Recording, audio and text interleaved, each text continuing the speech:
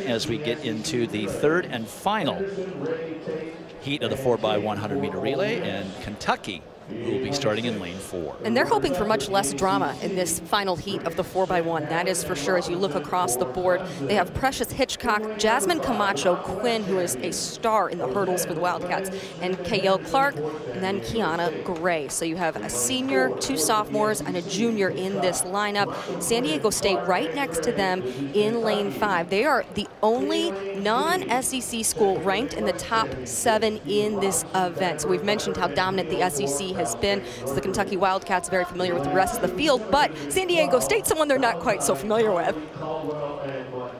San Diego State, the AZTECS in this particular heat, one of the few mentions of a non-SEC school so far.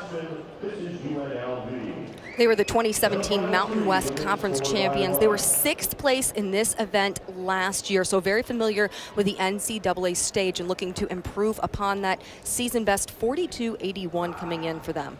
And they have a senior and 3 juniors running on their team, so veteran team. Another mark on mention on Natalia White of Auburn. She was also scheduled to run in the 3rd heat of the 200 meters, so that will not happen. The freshman from Jamaica having a tough NCAA meet so far. And of course, with a hamstring injury that bad, her NCAA meet is over. So Kentucky in 4, San Diego State in 5. Kentucky was 5th in this meet last year, so again looking to improve upon a 5th place finish from 2016 as they get set into the blocks.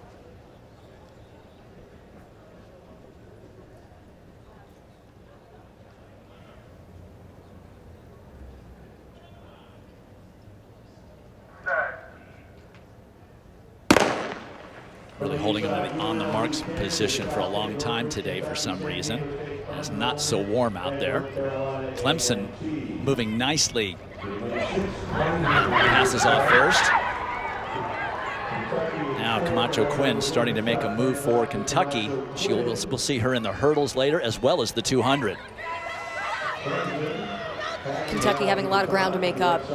Kayelle Clark now trying to make up ground for the Wildcats.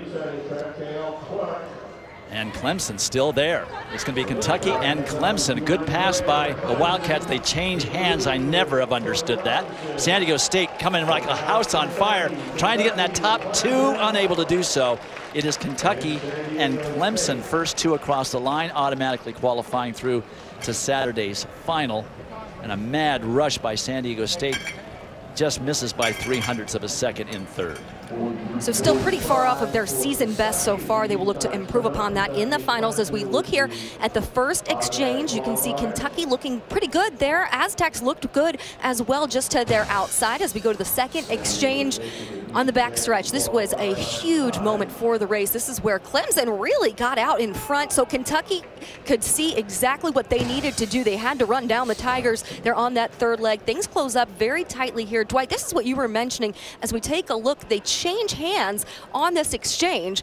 So typically you don't want to do that. Not very efficient or effective there. You can see Kiana Gray just kind of bobbles it over a little bit, but hey, worked for her. Such composure from the sophomore to take the stick in the lead, maintain it, switch those hands over, and take it all the way through the line. Ashley Henderson, the anchor for San Diego State, was storming down the home stretch and just ran out of real estate. So here are the official results. Kentucky and Clemson through automatically. San Diego State, we will have to see if that is a good enough time to get through. I don't believe it is. And here are the advancers. We're uncertain about LSU at this point in time. Right now, they are officially in Saturday's final.